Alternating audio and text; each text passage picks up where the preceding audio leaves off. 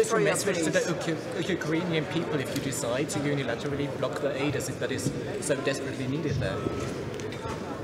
We are not going to stop humanitarian help and assistance to Ukraine. You know that winter is coming, so if people in Ukraine will need, let's say, heating equipment or I don't know what, maybe hospitals, maybe they will need to help with the demining of Ukraine. You can imagine how many mines and I don't know what is now on the territory of Ukraine. Slovakia is ready.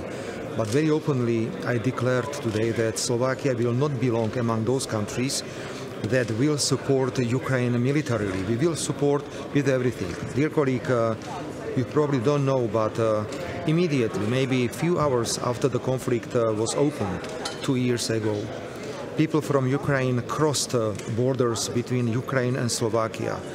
And it was Slovaks that welcomed Ukrainians.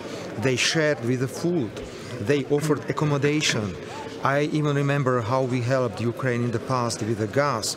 You know that we introduced so-called reverse flow of gas from Slovakia to Ukraine. Otherwise, they would have had terrible problems in Ukraine. So, yes, we are ready to help, but not militarily, because I do not believe in a military solution of this conflict in Ukraine.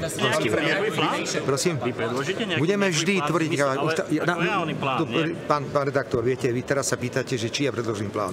Tak Američania sa bijú s Rusmi na Ukrajine a odo mňa chcete mi robiť plán. Ja hovorím o tom, že malo by byť záujme všetkých okamžite, aby nastalo prímerie. To je to, čo ja stále opakujem. Stále to opakujem. A budem to opakovať. Hovoril som, samozrejme, že som to hovoril tu a poviem to všade.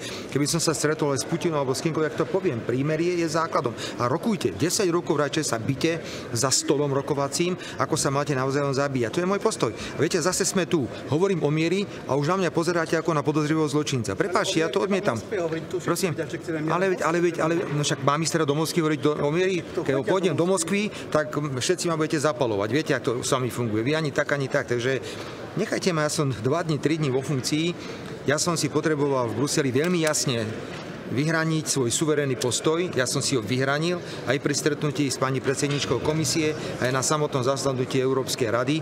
Možno, keby som bol, viete, nováčik, tak tam šúcham nohami, ale ja som tu už v podstate 4. krát, 10 rokov som tu sedel, tak si myslím, že si môžem povedať, toto je môj názor. Práve Izraela branica, čo práve Ukrajiny branica? Prosím? Hovoríme o práve Izraela branica, jednota. Čo jednota Ukrajina by sa bránila? Pán redaktor, ale ja teraz vôbec nestojím ani na strane Ruska, ani na strane Ukrajiny. Ja teraz stojím na strane tých ľudí, ktorí sú zbytočne zabíjani.